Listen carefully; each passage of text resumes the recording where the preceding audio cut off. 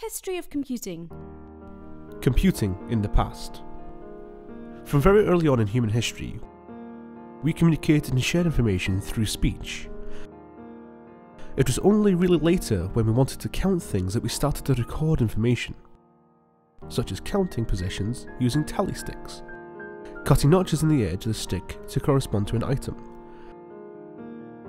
The Ashango bones are ancient bones found to have tally marks from as long ago as between 20,000 and 5,000 years ago. Tally sticks lasted until medieval times and were actually implicated in the fire that destroyed the Houses of Parliament in 1834. It seems accountants were more successful at destroying the Houses of Parliament than Guy Fawkes. Counting schemes. There are many different counting schemes, ranging from Aztec numbers, Babylonian numbers, and Roman numerals. Zero was introduced when Arabic digits made calculating easy and made use of simple rules. Arithmetic.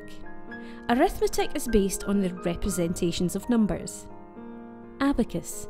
The abacus was the first mechanical counting aid, still widely used to this day, and can represent notation depending on its use.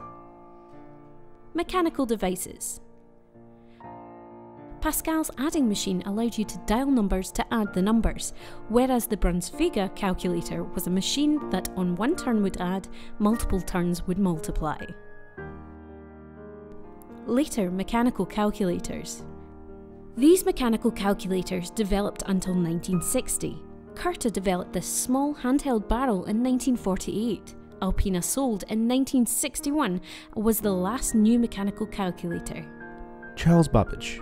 Charles Babbage was a professor of maths at Cambridge and developed many ideas for automatic computation. He built a difference engine that would calculate and print mathematical tables, but it was barely finished. Analytical engine. Babbage went on to develop the analytical engine, which was mechanical but programmed by punch card. The prototype was finally demonstrated by the Science Museum in 1991. Ada Lovelace. Lord Byron's daughter wrote notes on the analytical engine and translated them into Italian. She also wrote a program for the engine, now considered the world's first computer program. Turing machine. Alan Turing used mathematical abstraction to come up with the idea for the Turing machine. This abstract machine could solve a difficult mathematical problem to do with whether or not every problem has a definite solution. He then disappeared during the Second World War to work on code breaking at Bletchley Park. Colossus. Moving on to Bletchley, other colleagues of Turing developed various mechanical aids for breaking codes,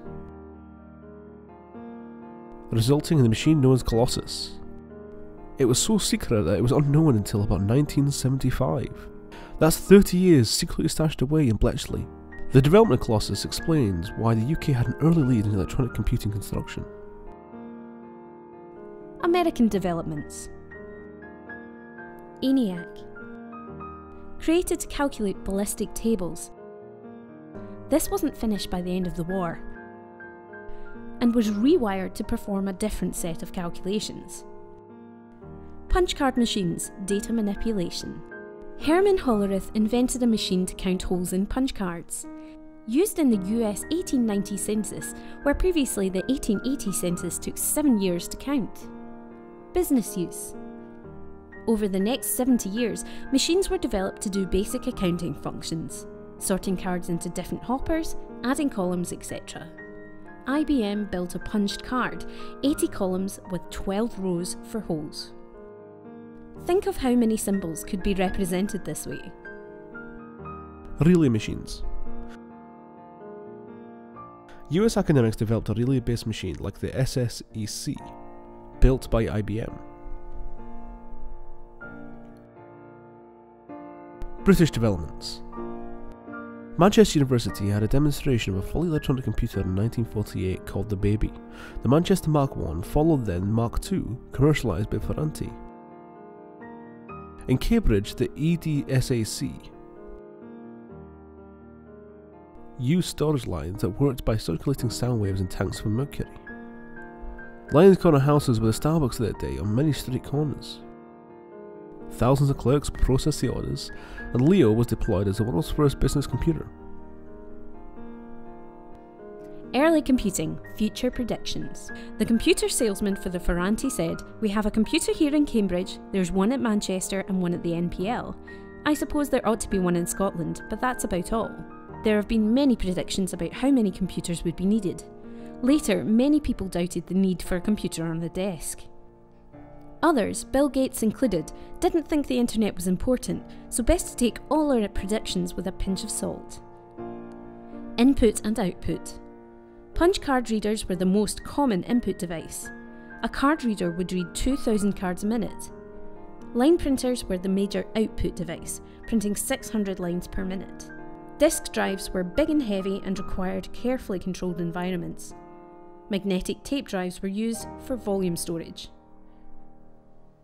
Desktop computers, such as Apple II in 1977, Commodore PET, Sinclair ZX80 and ZX81, BBC Micro and IBM PC in 1981. Heriot-Watt University, School of Mathematical and Computer Sciences.